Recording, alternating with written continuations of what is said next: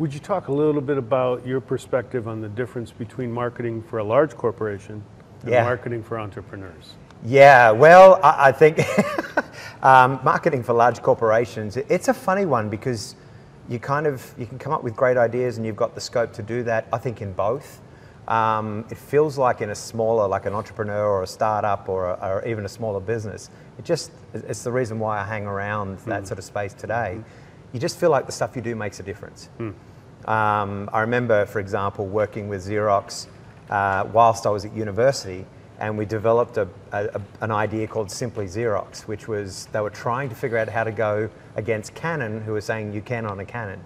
You know, I don't had that one over here as well, but it was, you know, and it was all the inkjet printers and stuff, and so it went, you know, they just took, and then they started using some of it.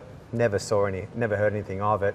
You know, it was just, and that was how I felt corporate kind of was. It was like you had lots of teams, you had budgets to throw at stuff, and then I'd sit down with friends who were high up in banks and things like that, and they go, well, we spent $18 million on marketing, and we're not really sure of our return on investment. I'm like, that's just crazy, you know. And I know there's a lot more accountability today, and there's a lot better ways of collecting metrics too. But that was some of the fundamental difference. I think entrepreneurs just really zeroed in, and I think the one thing is, because the entrepreneur typically is doing everything, you know, the old chief cook and bottle washer,